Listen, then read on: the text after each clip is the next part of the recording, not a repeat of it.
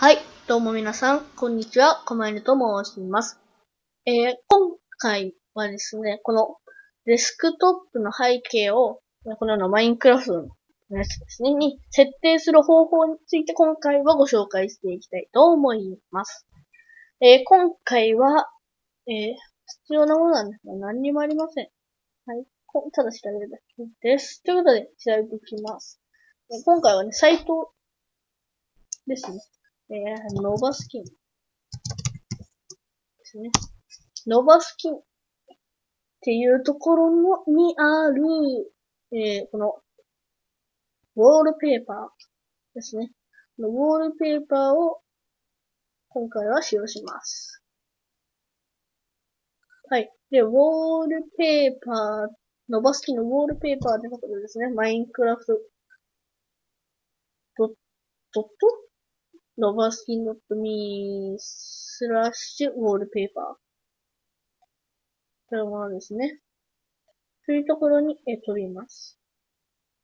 ちょっと起動するまでカットしたいと思います。カット。はい、起動しました。開きました。そしたらですね、下に行ってください。下に行くとね、このような画像がいっぱいあります。好きな画像をね、一つ選んでください。さっきのね、この背景ですね。これでございます。適当に選んでいきましょう。こんな感じです。なんかすごい。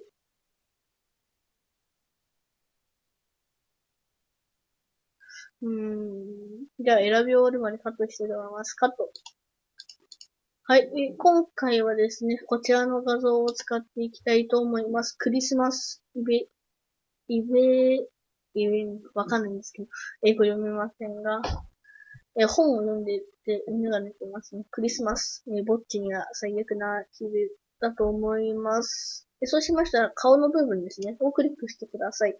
セレクトザスキンっていうところが出てきます。この、左上にあるこの矢印マークですね、選択してください。選択しますと、ファイルが開きます。そしたらそこから、スキンを見つけて開いてください。はい、開きますと、そこが自分のスキンになります。はい、そうしてすべて終わりましたら、下へ行って、この画像サイズを選択するところですね。この逆三角を押して 3840×2164K。こちらを選択してください。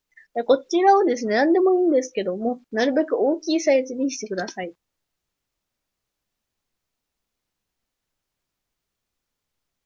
はい。開きましたら、ちょっと上と、あるかな？固まりましたね。はい。大丈夫ですね。はい。開きましたらね、このようなところに出てきます。セーブ。このね、右のところで、画像の加工ができます。試してみてください。今回は一切手をつけません。ということで、次、ここですね。JPG か PNG どっちか選んでください。今回は PNG にしたいと思います。基本中の基本の画像ですね。Windows だと。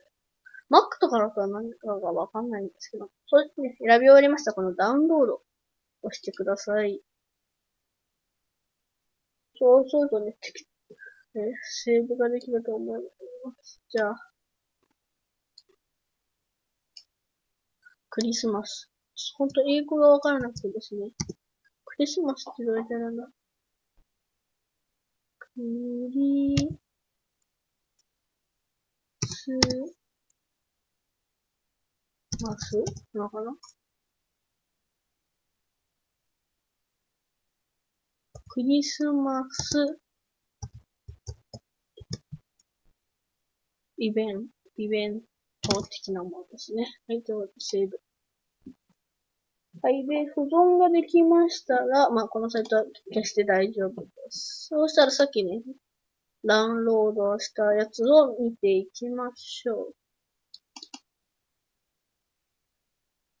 う。はい。これですね、クリスマスイブニングなのかな？わかんないんですけども。はい。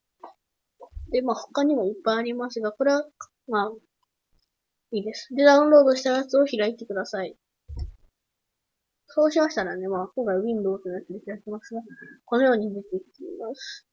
この画像を右クリックしてください。そうするとこのように出てきますが、デスクトップの背景として設定、こちらを押してください。で、このようにね、なんか、枠縁がですね、の色が変わったら、成功となります。はい、このようにね、クリスマスの画像にできました。で、こちらはね、他の画像のやつでもできますので、ぜひ使ってみてください。こちらは何回でも変更可能なんでね。じゃあちょっとホラーっていう感じの画像をちょっとやってみましょうか。ホラーホーム。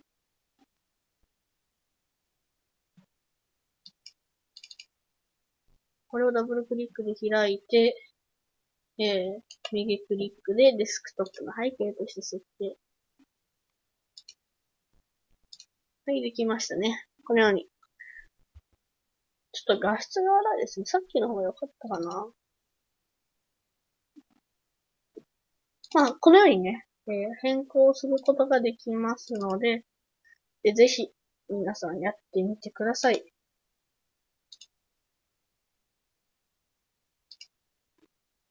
このようにね、画像によって枠の色はね、決まっているようですね。はい。ということで、ご視聴ありがとうございました。ぜひ、チャンネル登録、高評価の方よろしくお願いします。では、さようなら。